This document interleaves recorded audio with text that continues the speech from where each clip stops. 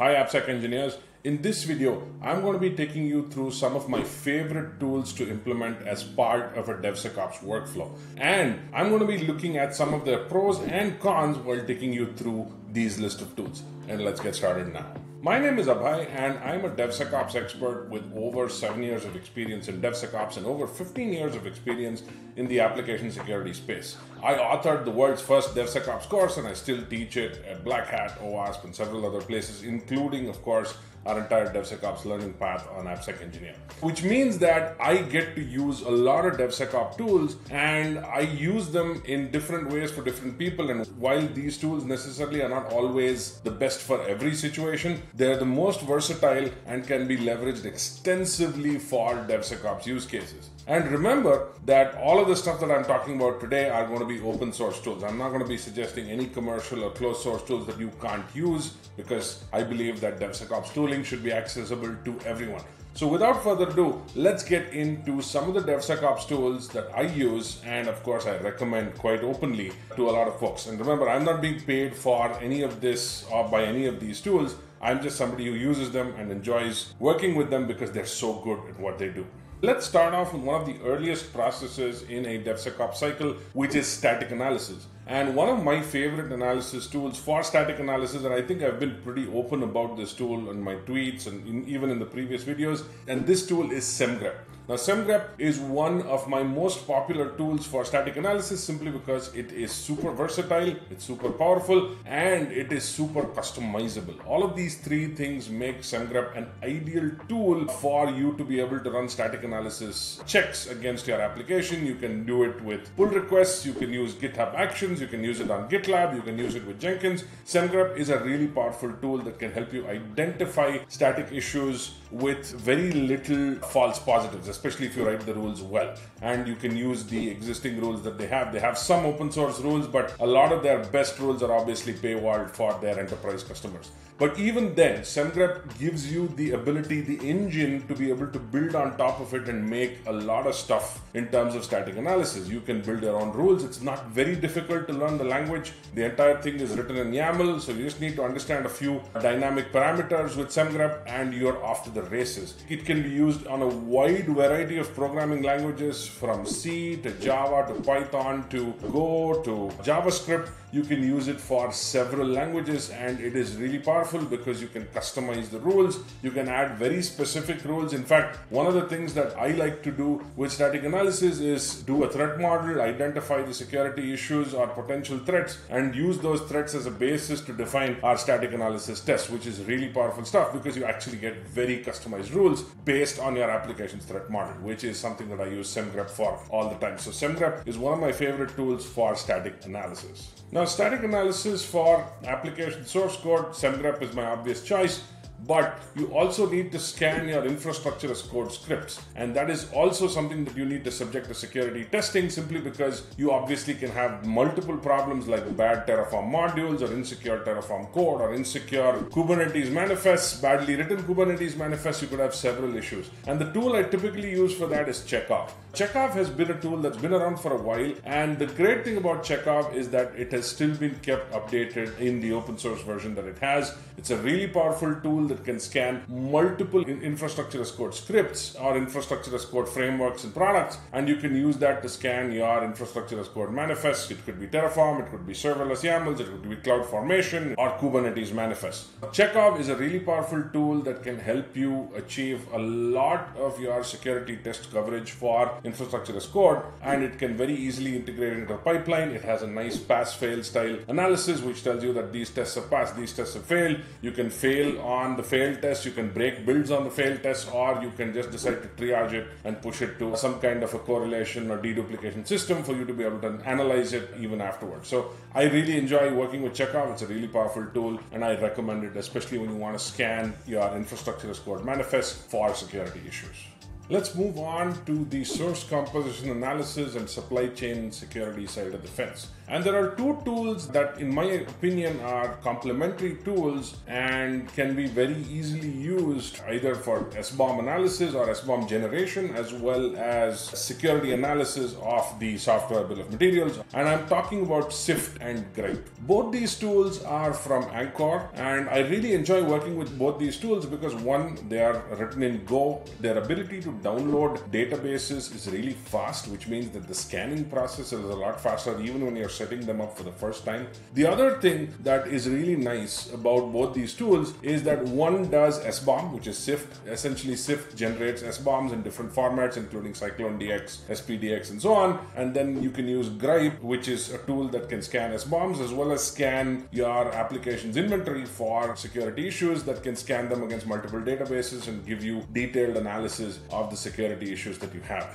So both of these tools work really well as accompanying tools because one can generate SBOMs and one can scan those SBOMs. And I really like them because a lot of the OWASP tools that are great to do SBOMs and other things, by the way, some of them don't do this complementary work really well, or they don't really support this complementary capability of generating and scanning SBOMs, except for maybe OWASP dependency track. But outside of that, a lot of tools don't do them really well, and I really like these two tools because they do these two activities seamlessly, which are a very important part of your supply chain security process anyway. So I really like working with Sift and Grype. Sift for SBOM generation and Grype for, of course, scanning these for security issues.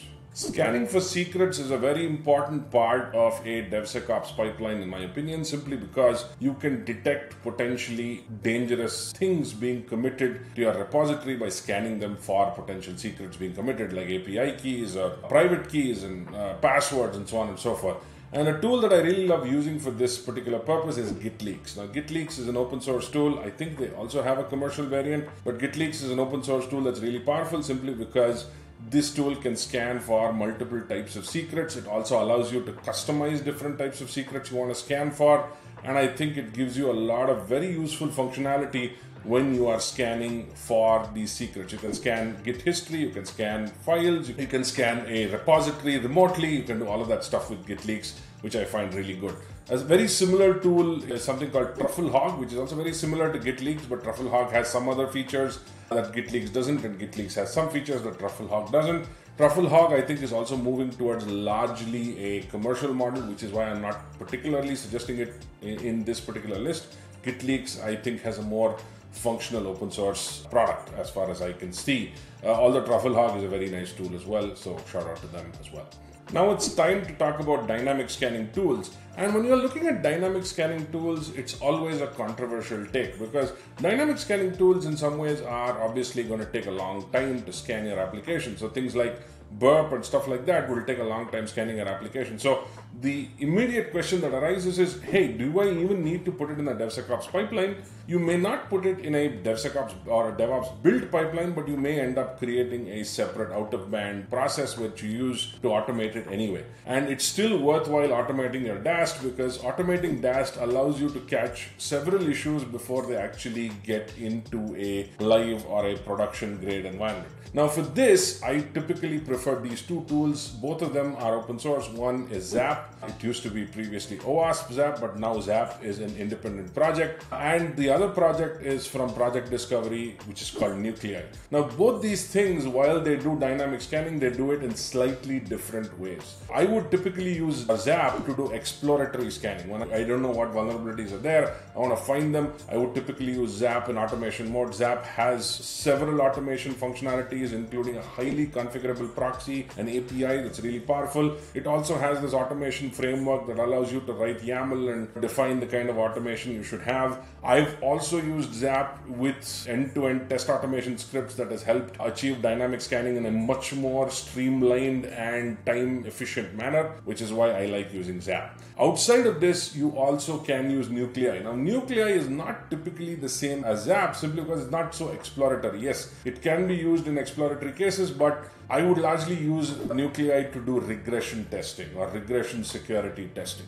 So Nuclei, the way it works is you essentially have a YAML specification where you can write out things you are looking for. So let's say you have a sequence of events that gives you SQL injection, a sequence of events that gives you command injection, or a sequence of events that gives you an RCE in a particular CVE case, then Nuclei is great. Nuclei is not so great for pure exploratory testing. It's much better for things that you kind of already know and you can define signatures for. It's really powerful because it's fast. Nuclei is much faster than Zap, much faster than the average dynamic scanner, and I think it's useful to have, especially if you know what you're doing when it comes to dynamic scanning. It's a bug bounty person's extensively used tool, and I can see why, because you can use that extensively to identify issues to a certain extent, CVEs and so on and so forth. But I still feel that Nuclei, especially in the context of an application that you're trying to protect internally as part of a DevSecOps or DevOps pipeline, Nuclei is probably better used as a regression security testing tool than an exploratory security testing tool. So that's really my take on Nuclei and Zap in this particular case.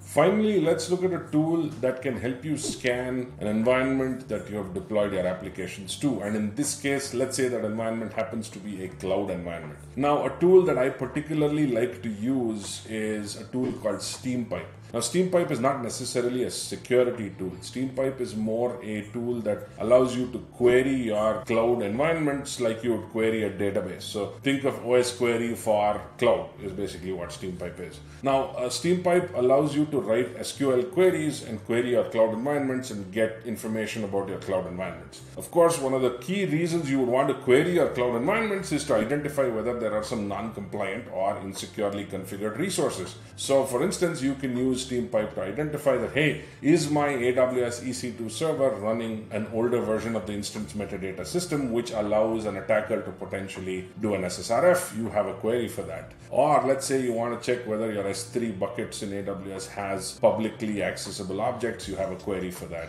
Or if you want to check if your Azure rules or your Azure role-based access control parameters have been set up with least privilege, you have a query for that. Or for GCP, you have very similar queries that you would see with all of these different cloud environments. The reason why I like Steampipe is because it's standardized. You can work with it for multiple clouds. It also has these query packs that you can use. So you have a security query pack, you have a CIS benchmark query pack. All these query packs give you a lot of out-of-the-box capability to scan things and get things going in terms of identifying non-compliant security resources. This would really fall into the territory of cloud security posture management. While it's not a full-fledged cloud security posture management tool, you can at least start to use that to identify the security posture of your cloud, and that's why I like Steampipe. It does exactly what it's supposed to do. It doesn't do too much more, it doesn't do too much less, just focuses on its core capability, which is providing a great interface to query your cloud resources. So this is why I like it, and I recommend Steampipe, which is also an open source tool.